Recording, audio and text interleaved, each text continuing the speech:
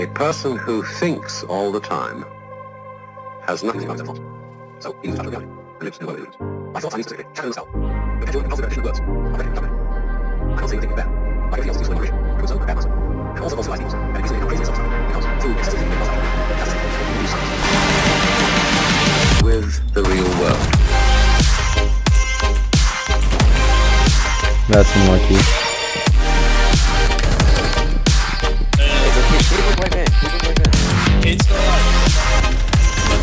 That's great.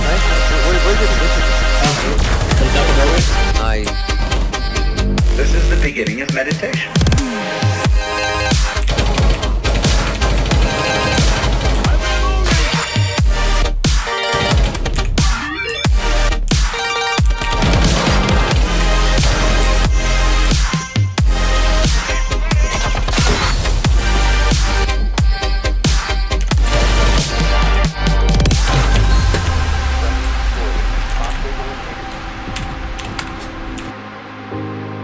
Most of us would have rather money than tangible wealth, and a great occasion is somehow spoiled for us unless photographed.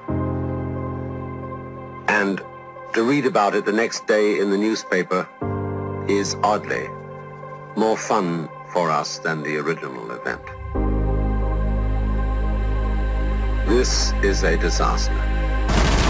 For as a result of confusing the real world of nature with mere science, we are destroying nature. We are so tied up in our minds that we've lost our senses. Time to wake up. What is reality? Obviously, no one can say because it isn't words. It isn't material, that's just an idea.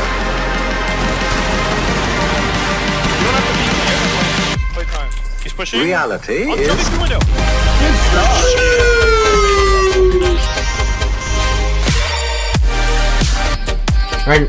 Run here, right here. He actually doesn't see me.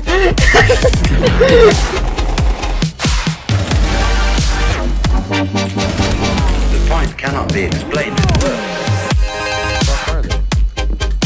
I don't know.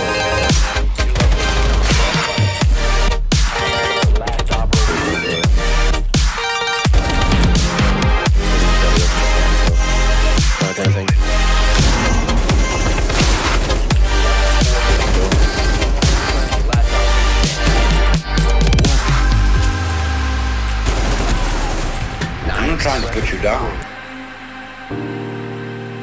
It's an expression of you as you are. One must live. We need to survive, to go on. We must go on.